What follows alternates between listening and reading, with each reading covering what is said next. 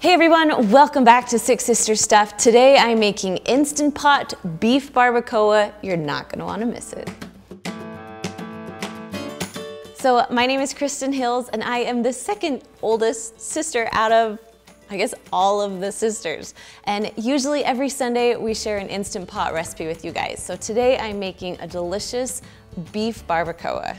So in case you guys didn't hear, the last few videos I've been talking about our Instant Pot cookbook. It is now available for pre-order, so if you want an amazing cookbook, it will come out in November, but you can pre-order it right now.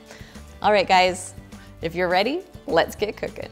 All right, so this recipe, even though it looks like there are a lot of ingredients, there's actually a lot of spices. So it really is so simple, but it tastes amazing with everything put together. So let's get started. We're going to push the saute button and we're gonna wait till this is all heated up. It will say hot when it's ready to go, and then we're gonna continue on. All right, so now that it's hot, we're gonna add about 2 tablespoons of olive oil just to the bottom of your pot. Now once that's kind of heated up, the olive oil's all on the bottom of your pot, we're gonna add some beef. So this is a chuck roast that we've cut up into pieces, and we're going to just brown it on both sides, just quickly.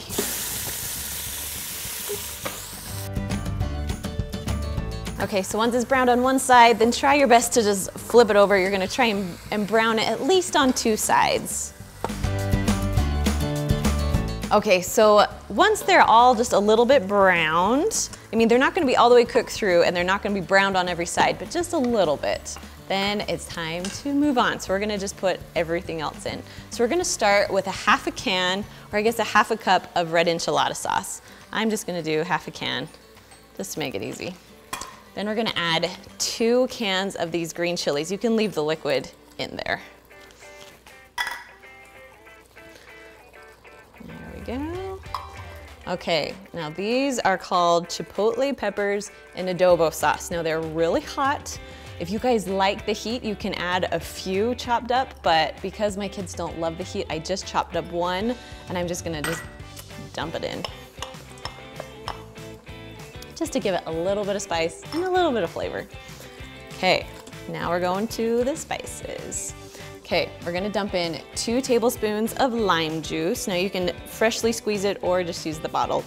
Whatever you like, whatever you prefer. One way or the other is not wrong. Then I'm gonna have 2 tablespoons of apple cider vinegar. That gives it a good taste.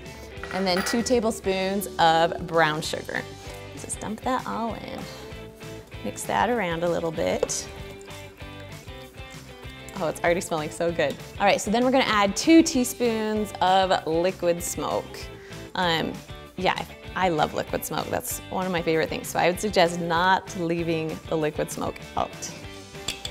And then just 1 tablespoon of Worcestershire, whatever you call it, that's what it is, 1 tablespoon of that. I'm gonna mix that in just a little bit too. Okay, now it's to the spices. Now, if you don't have every single one of these spices, it will still taste amazing. So don't be intimidated by all these. If you have them, great, use them all. I suggest that. All right, so then we're gonna add 1 tablespoon of cumin. Just dump that in. And then 1 tablespoon of ground oregano. If you just have normal oregano, that's fine too. I kind of like it ground. All right, next we're gonna do 1 teaspoon of onion powder. And then 1 teaspoon of garlic powder. All right, next we're gonna do a half a teaspoon of chili powder, half a teaspoon of smoked paprika. Just dump that in real quick. Now don't worry, if you're not writing all these down frantically, down below in the description, I'll put all the ingredients there for you just to make it easy. And then last we have a 1/4 teaspoon of garlic cloves. Now I know that sounds funny, but it tastes so good in this. So a 1/4 teaspoon garlic cloves, then a 1/4 teaspoon of ground cinnamon.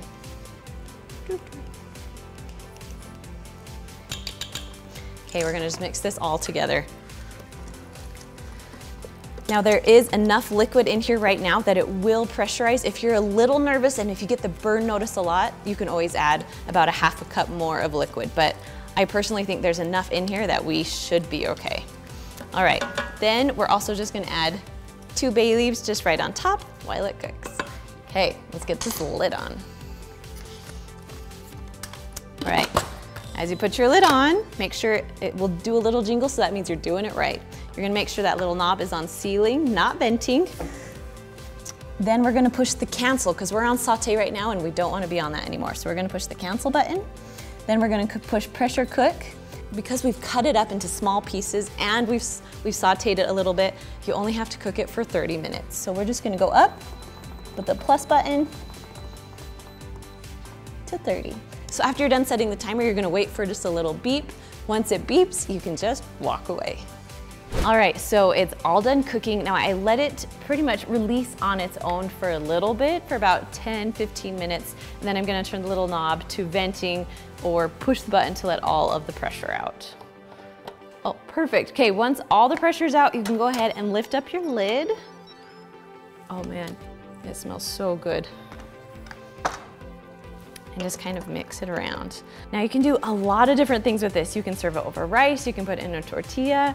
I personally like to eat it in a tortilla because, yes, I love tortillas. So we're just gonna put a little bit in here. You can add cheese, you can add sour cream. Just make sure you kind of drain the juice out if you're doing a tortilla, because it'll be soggy if you don't. The one thing I do love is adding a little bit of cilantro, even just a little bit of lime, just right on top. Fold it up and you can eat it.